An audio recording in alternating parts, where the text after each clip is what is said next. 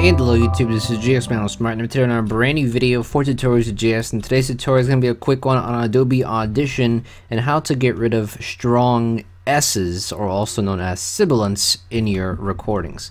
Now if you take a listen to this recording that I have here, it isn't too bad. There aren't that many strong S's, but if you happen to have a recording with a lot of strong S's, it can sound a lot worse than this.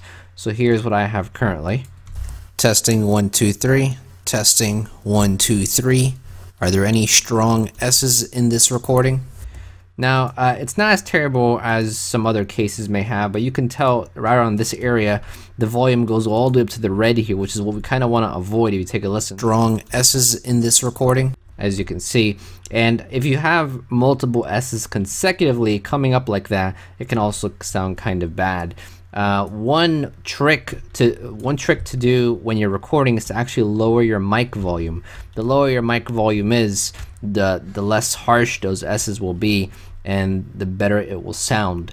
But if you happen to run into a situation where you can't change your mic volume anymore, if you've recorded already, then there are some things you can do in Audition to get rid of these strong S's. One, you can highlight everything. We're going to go up to Effects, go to Amplitude, and then go to Dynamic Processing. In Dynamic Processing, they have a De Esser. You can select De Esser Hard, you can select De Esser Light, and De Esser Medium. Depending on how hard your S's are, how harsh they are, you can select between light, hard, medium. So if we select when it's hard, you'll see the difference. Testing 1 2 3. Testing 1 2 3. Are there any strong S's in this recording? As you can see, when we go over this portion where it went to red before, watch down here. Are there any strong S's in this recording? That doesn't happen anymore. It sounds very fluid and normalized, kind of. This is with a hard De Esser, though. If we go with something that's light, are there any strong S's in this recording? As you can see, it's a bit more prevalent there. So maybe we want to go with a medium. That would be best. Strong S's in this recording. So you could use these presets here if you wanted to under dynamic processing. However, if you want more control over the De Esser, you can go to Effects again, Amplitude, and you can actually select the De Esser option. Now here, you can select a range of hertz with the gate here. You can move the gate up and down, so you can do that. You can also change how much of an impact it has by changing this value here. Or you can just obviously, select a preset here. One that I would suggest is the 4 to 7, the 4,000 to 7,000 hertz. That one usually does a really good job. So we take a listen to this, you'll see it. Testing 1 2 3. Testing 1 2 3. Are there any strong S's in this recording?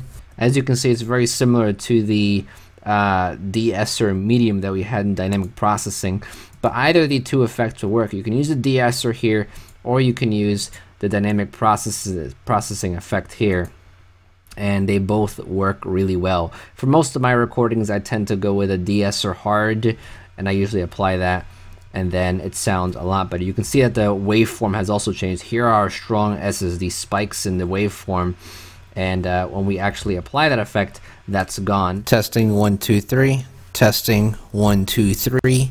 Are there any strong S's in this recording? As you can see, there's a huge difference.